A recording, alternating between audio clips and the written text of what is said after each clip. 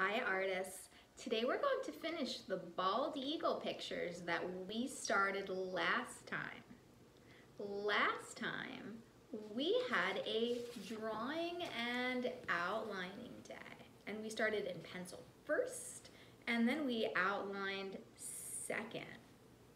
Today we are going to have a color day, and we're gonna take a look, at the colors of bald eagles, and we're going to be adding color to our own pictures.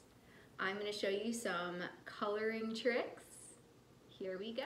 Before you begin to color in your eagle picture today, decide if you'd like to add any more details today that you didn't add last week. If you would like to add more details today, you're going to need a pencil and the supply that you outlined with last time, a Sharpie, a black marker, or a black crayon. Now, if there's nothing else that you would like to add today, you are definitely ready to add some color to your eagles, and you can use any art supplies that you have available at home.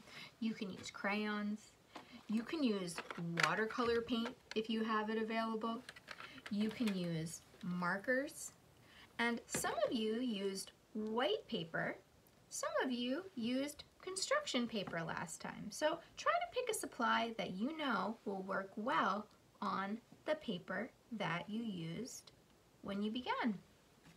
Now, before you add color to the details, start by adding color to your eagles first. And we're gonna need to figure out what colors we need our eagles to be.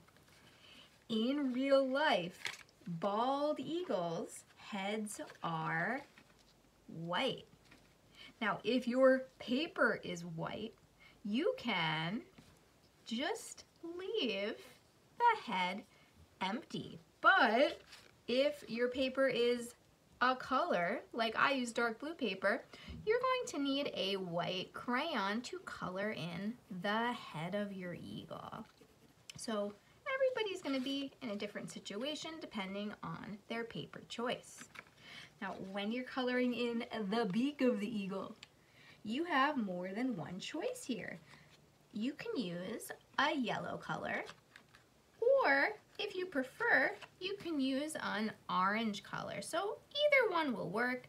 It's really up to you.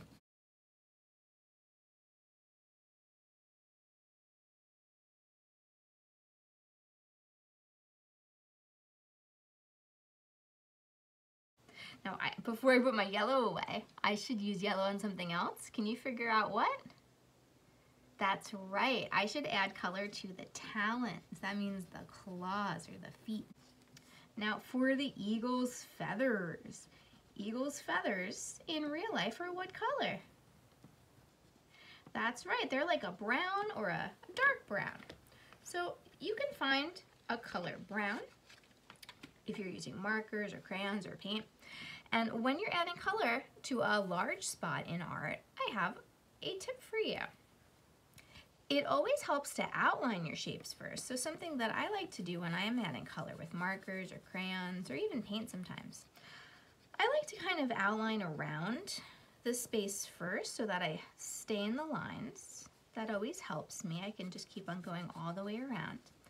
And then when I'm adding color, I like to keep the direction of my crayon moving the same way. So for example, instead of coloring in diagonal and then up and down and then across, I'm going to just pick one way to color. If I want to color up and down, I'm going to start on one side and I'm going to work my way to the other side, and this is going to save my hand from hurting. A lot of times when we use crayons and we're pushing really hard, for example, your hand kind of gets cramped up. It kind of hurts after a little bit.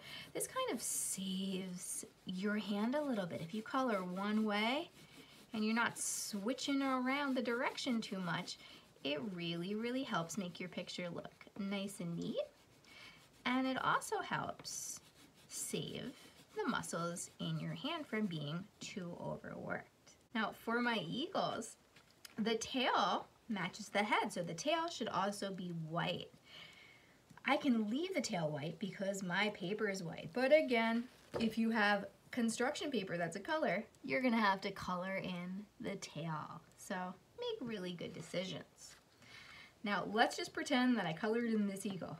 I didn't, but we've got great imaginations. We can pretend. If both of my eagles are colored in, I am ready to color in the rest of my picture. And everything else in your picture, you're the artist. It's up to you what colors you use for the rest of your items.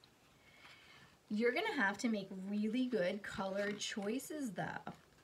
If I want my mountains colored in, which I do, I'm gonna have to just be very careful with the colors. If I use a brown, it might blend in with the feather. So I'm gonna use a green so it looks like maybe there's trees on the mountain. And something that you guys have to know is instead of just coloring in like the top of the mountain, right? All of this behind my eagle is background mountain space too. So you're gonna have to color in the entire space that you've created for yourself. So definitely do your best with that. And use your coloring tricks. Like right now, I am coloring just up and down to kind of save my hand a little bit of work. So definitely try that out. You guys can see that I did that on my finished one over here. I colored in the entire mountain, okay? It's up to you what other colors you use. It's up to you what else is in the picture. I can't wait to see what you create. I can't wait to see what you come up with. Have a wonderful time.